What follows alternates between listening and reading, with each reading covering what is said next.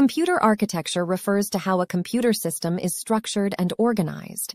It's all about how the different hardware components are arranged and connected to enable data processing and storage. Let's take a look at the basic building blocks of computer architecture. Truth tables are handy tables that show us the logical behavior of Boolean functions. They help us understand how different input combinations relate to their corresponding outputs in digital logic circuits. Logic gates are electronic components that perform logical operations on binary inputs. We have different types of logic gates like AND, OR, NOT, NAND, NOR, XOR, and ZAND gates. These gates allow us to combine or manipulate binary signals to produce specific outputs based on the input values. Flip-flops are sequential circuits used to store and manipulate binary data. They can hold their output state even when the input changes. Flip-flops are like little memory cells that help us store information and perform various tasks. Registers are high-speed storage units found within a processor.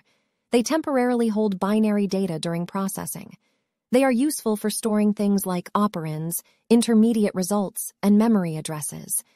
Registers play a crucial role in data manipulation and transfer within a computer system. Counters are circuits that help us count events or generate a sequence of numbers. They can count up, down, or in a specific pattern based on input signals and control logic. Counters are used in applications like timers, frequency dividers, and address generation. Adders are circuits designed to perform addition operations on binary numbers. They can add two or more binary inputs and give us a sum output. Adders are important for arithmetic operations within a computer's arithmetic logic unit, ALU.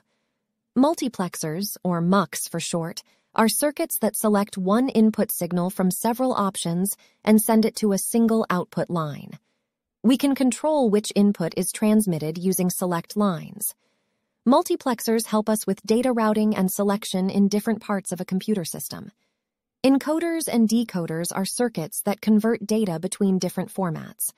Encoders take multiple input signals and encode them into a coded output, while decoders do the opposite. They're handy for tasks like data compression, encoding schemes, address decoding, and memory selection. These basic building blocks form the foundation of computer architecture.